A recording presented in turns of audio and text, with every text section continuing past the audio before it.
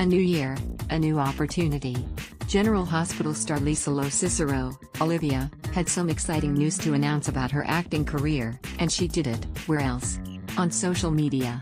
In a post made on Instagram, the GH star revealed that she is currently in Montana working on a movie.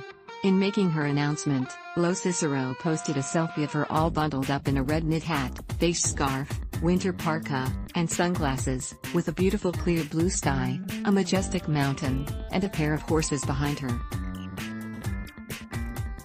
Shooting a film in Montana, the soap veteran wrote. As cold as it is beautiful. Unfortunately, LoCicero did not divulge any details about the film that she is working on in the Big Sky country, but GH fans probably don't need to worry that the new project will take her away from Port Charles, or the important storyline the soap recently launched with Olivia and Ned's son, Leo, being diagnosed with autism. In fact, the soap is rather supportive when its cast members want to dabble in other projects, like when Josh Swickard, Chase, filmed the A California Christmas movies for Netflix with his wife, Lauren.